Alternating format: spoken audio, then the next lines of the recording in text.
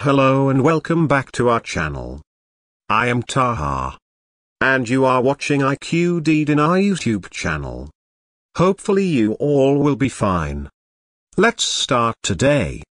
Dinar takes flight. Dollar retreats in Baghdad and Erbil following stock exchange reopening. This summary highlights the continued appreciation of the Iraqi dinar against the US dollar, extending the trend observed yesterday. Key points.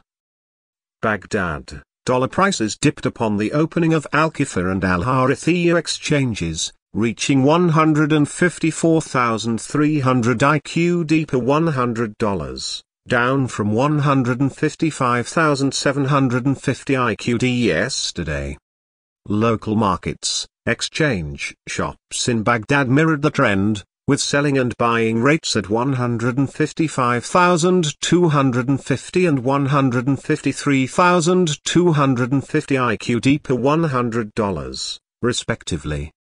Erbil, similar decline in Erbil's exchange shops, with selling and buying rates at 153,850 and 153,750 IQD per $100, respectively. Analysis.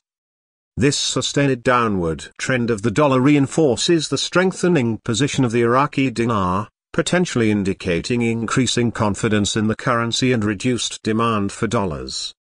The resumption of stock exchange activity after yesterday's closure could have facilitated increased exchange of dinars for other currencies, contributing to the dollar's decline. The similar trend in Erbil suggests regional economic factors may also be playing a role in the dollar's weakness. Implications.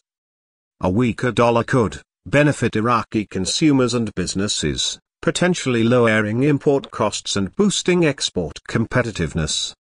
Raise concerns about inflation, if not managed by the Central Bank of Iraq. This further momentum of the dinar necessitates continued observation to understand the underlying economic factors and potential consequences. Additional notes. Consider mentioning the specific date for context. You could analyze possible reasons for the continued dollar decline, such as increased dinar supply, reduced demand for dollars, or anticipation of further economic growth in Iraq. I hope this expanded summary provides a more comprehensive and analytical view of the dollar's movement in Iraqi markets.